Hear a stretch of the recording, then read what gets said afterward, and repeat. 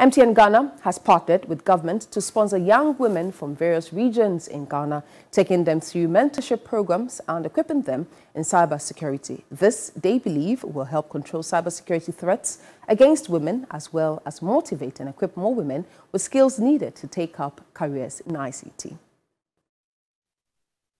As a way of empowering women, MTN Ghana has partnered with government on a Girls in ICT project, a program that seeks to equip about 800 young women from various regions in cybersecurity. ICT is very important to us as a business, and you can attest to the fact that MTN is actually also driving away from being a telecoms company to a techno company.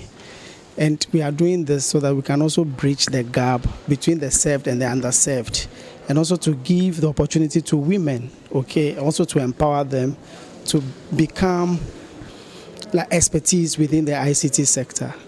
Deputy Minister for Communications and Digitalization, Amapoma Boateng, lauded MTN for the great support. She was hopeful the young women will be motivated to take up careers in the ICT space. Just last week, we trained 1,000 girls in Bono East. Next week, we are going to Bono, and by middle of or end of May, we would have done about 5,000 girls.